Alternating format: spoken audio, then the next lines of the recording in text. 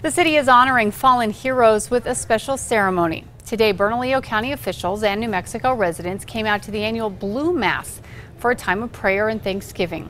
The ceremony was held at St. Jude Thaddeus for all first responders as well as friends and family. There was also a reception after where attendees were able to talk to other first responders. Officials call it a time of healing. It's just a time for healing for all of us, and it's also a time for the public to come out and get to talk to these individuals that they would not normally be able to talk to. This was the 12th year the ceremony was held.